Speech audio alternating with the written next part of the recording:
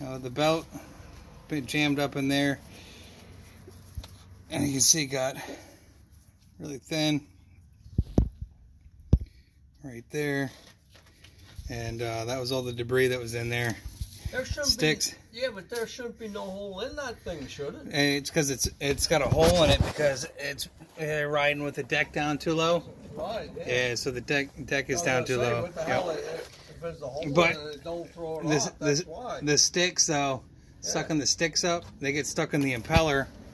So when this is spinning, that impeller that's in here, which is all tore up pretty good too, but that impeller gets stuck, and then the belt jams on this on the spindle. So